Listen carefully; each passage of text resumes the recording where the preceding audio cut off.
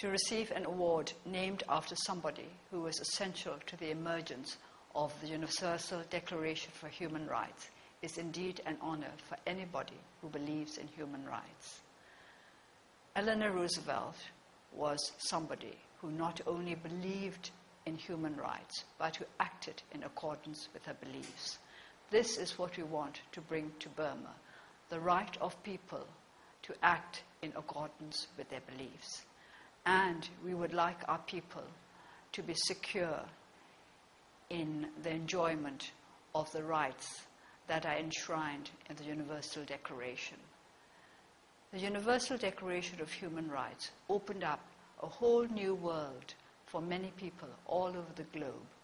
Many people who had not known that they, as human beings, simply because they are human beings, have the right to certain securities and freedoms, suddenly realized that a human being is born with dignity. A human being has a right to maintain that dignity throughout his life.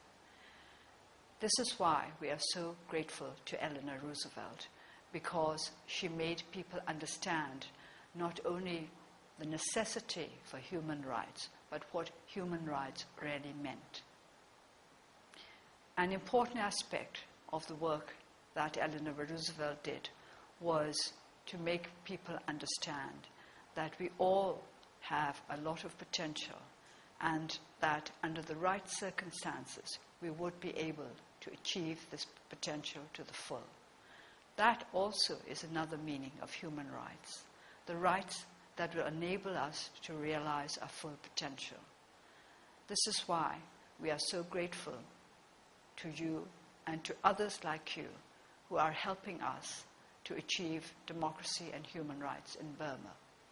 You are helping us to achieve our full potential. You are helping ordinary people in Burma, housewives, working wives, professional women, young girls, political prisoners, political activists. You are helping all of us to achieve our full potential in the way in which we believe best. Our beliefs and our actions can go hand in hand in freedom and security only if human rights are assured. For this reason, we would not only like to thank you, but also to urge you to continue with your work that is helping women all over the world. When you help women, you help the whole human race, because I believe that women play the more important part in our world, because not only are they entering the professional world, they still remain the pillars of their homes and families.